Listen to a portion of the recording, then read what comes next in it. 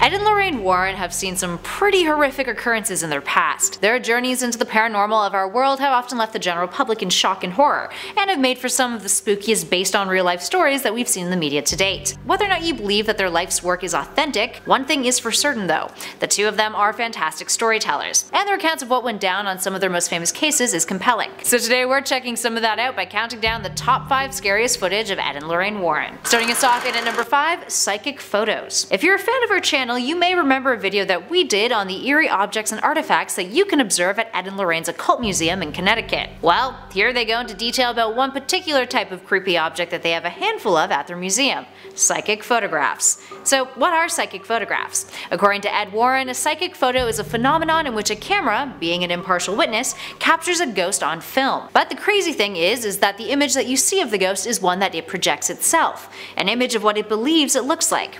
This clip explores how exactly that happens, and the Warrens describe instances in which they've witnessed spirit forms appearing beyond the physical eye.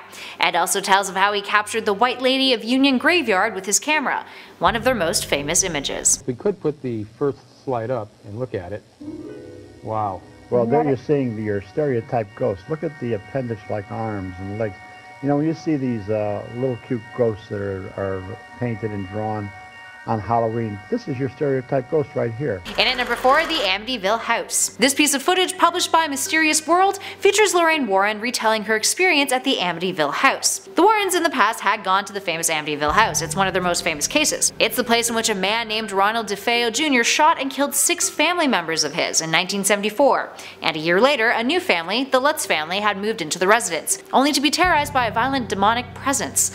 The Warrens had visited the house in an attempt to help the Lutz family, part of which was adapted into the 2016 movie The Conjuring 2. In this video clip, we get more insight on what the real-life events that occurred there were like. Lorraine tells her interview that, I quote, "Places like Amity, if you gave me $1 billion, I wouldn't go in that house again, because it messed up my life and my husband's life." She also tells the interviewer that the Amityville house was where she levitated, which is pretty creepy. And at number 3, the effects of seeing a ghost. This 7-minute video features Ed and Lorraine Warren alongside a guest of theirs named Rod. Rod had seen multiple ghosts and has a discussion with the paranormal experts about the aftermath of seeing a ghost and how it affects one's life. He goes on to explain the intense sorrow that he felt after seeing the ghost, which just so happened to be the White Lady of Union Graveyard.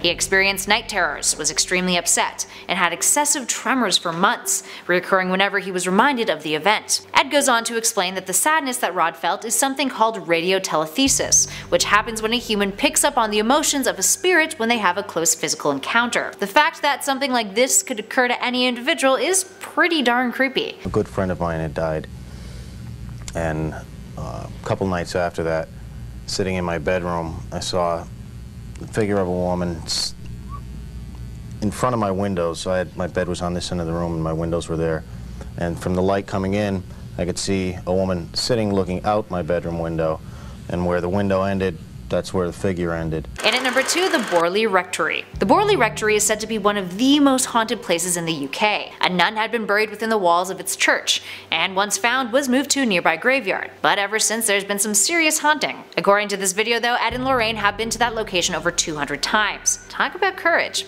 The duo discussed their first experience at Borley Church in 1976, with Lorraine saying that the investigator that she was with, who was very skeptical to begin with, was assaulted by a spirit, claiming he could not breathe, and that something was pushing him. Later on, they listened back to the audio that they were recording while they were there.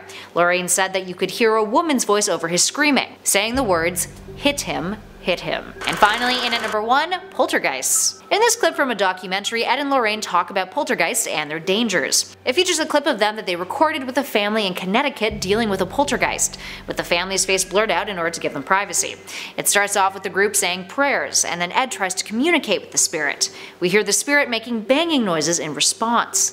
Ed proceeds to ask the spirit who it doesn't like, listing off each individual in the family. It finally answers yes via the knocking to the family's mother. Then Ed confronts the poltergeist on his own, and we see chairs and furniture moving around the room. The video continues, showing a clip of the family's little girl being bothered by the poltergeist, who moves the chair that she's sitting on.